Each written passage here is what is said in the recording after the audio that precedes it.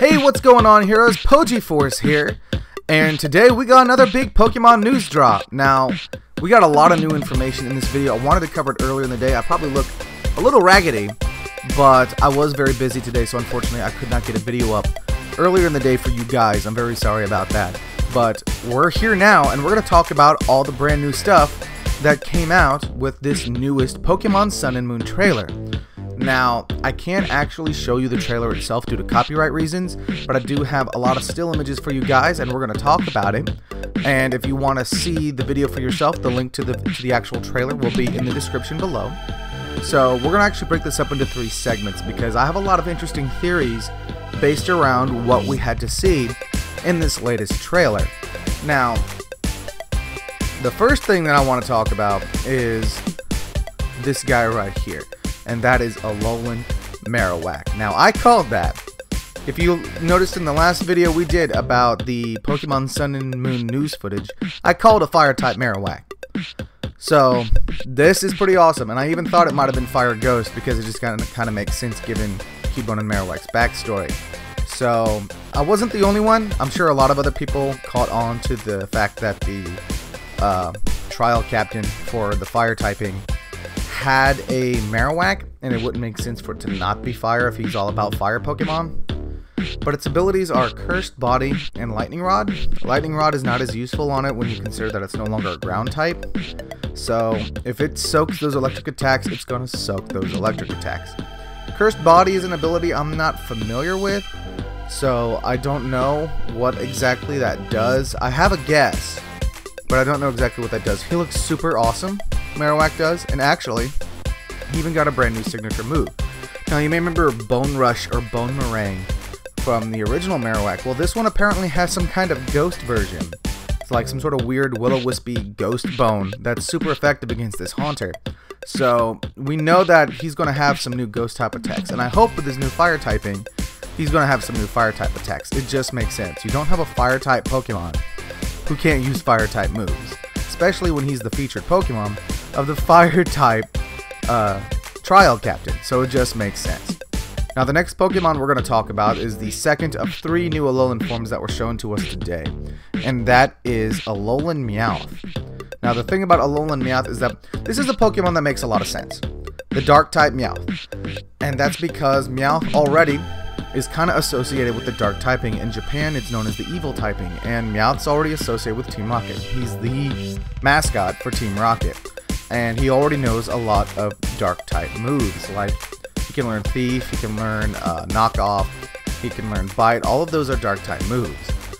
Its abilities are Pickup and Technician, which are the same abilities it can already have, so that's kind of a disappointment. Honestly, Meowth basically had a typing change and a slight cosmetic change.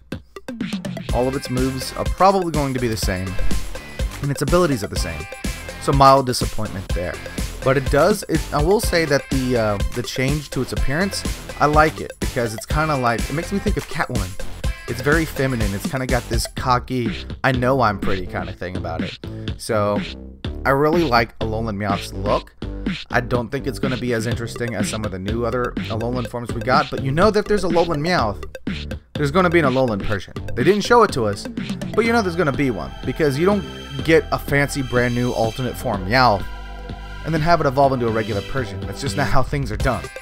It's not interesting that way. Now, the last Alolan Pokemon that we got, and I'm very interested in this one, is Raichu.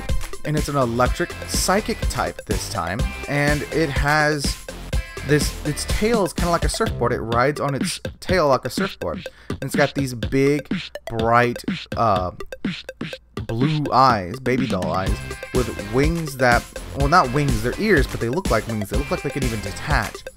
And it's got a new ability called Surge Surfer. Now, I really like that Raichu got new Alolan form, because I honestly don't think Pikachu will. Pikachu's kind of an icon. He's a mascot. You don't change Pikachu.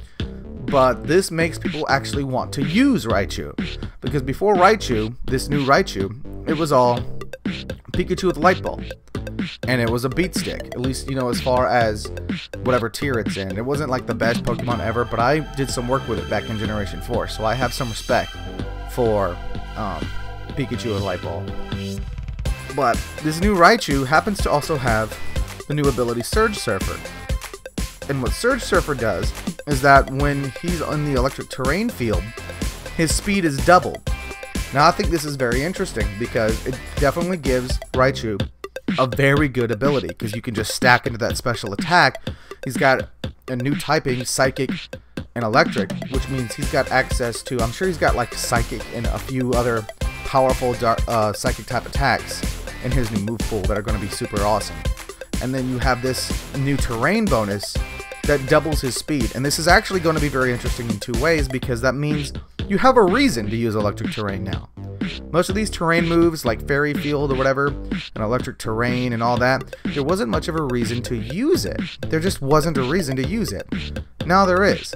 But we'll get more into that because the other two segments we're going to talk about, not in this video, but we're going to be talking about different moves and the new Pokemon, and we're also going to be talking about the new team that was revealed, but that will be in other videos for a later time, maybe tomorrow, over the next day or two. We're going to be talking about that stuff. But I just wanted to talk about the Alolan forms today, and I had a very interesting theory. What if all Generation 1 Pokemon got an Alolan form in Pokemon Sun and Moon? Think about that for a minute. Don't immediately discredit it, because we've already seen 8 new Alolan forms, and they've all been Generation 1 Pokemon. And while I did say Pikachu is probably not going to get an Alolan form, and we haven't seen an Execute, even though they showed us Exeggutor, and we haven't seen Cubone, even though they've shown us Marowak. But hear me out. I think that there is a good option for potentially either all the Generation 1 Pokemon to get Alolan forms, or at least every evolutionary line in Generation 1 to get an Alolan form.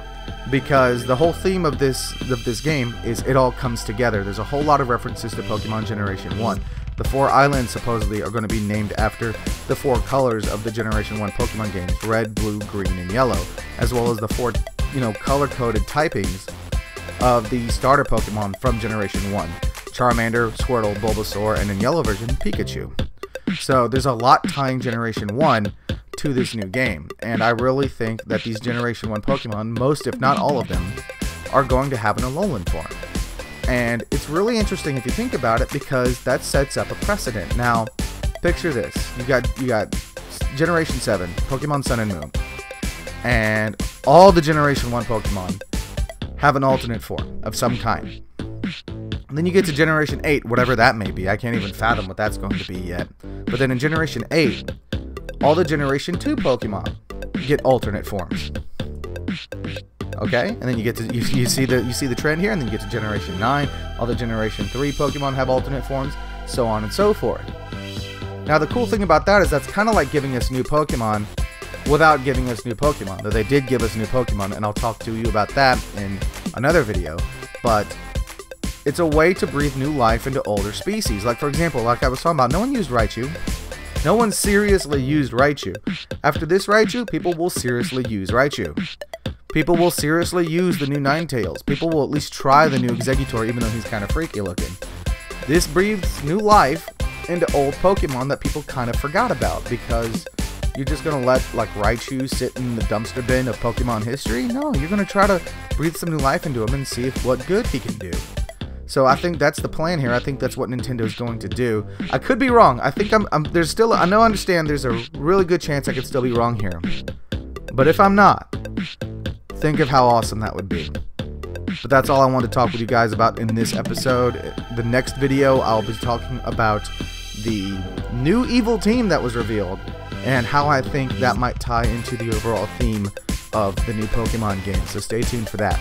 That's all I want to tell you guys about today. Thank you so much for watching. If you enjoyed the video, please leave a like and subscribe to stay tuned for future videos. And as always, heroes, I'm Poji Force, and you guys stay awesome. Take care.